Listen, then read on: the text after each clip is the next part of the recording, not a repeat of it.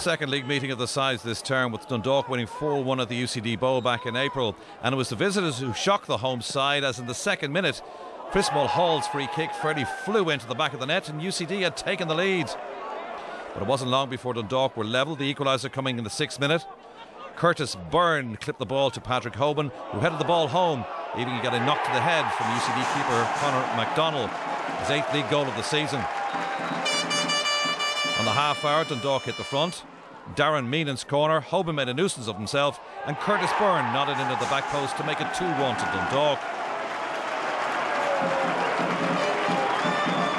2 became 3 just 2 minutes later, as following a flicked cross from Hoban, Daryl Horgan found the net. Horgan's 4th goal in as many games. It got worse for UCD. Another goal from a set piece. Again, Meenan with the dead ball delivery, this time met by the head of Brian Gartland. Into the second half, and Dundalk captain Andy Boyle was booked on 50 minutes for a foul on Mark Langtree. It was the prelude to a big talking point later in the game. UCD got one back on 75 minutes. Boyle fouled Killian Morrison and was booked for the 2nd time in the half by referee Jim McKell, but the referee allowed him to stay on the pitch.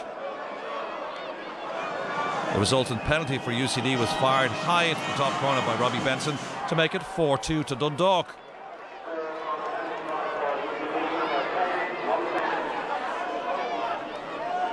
Scoring wasn't finished yet, however, as Dundalk got a 5th before the end, and yet another penalty, Hoban scoring the spot kick to leave it 5-2 in the end for Dundalk.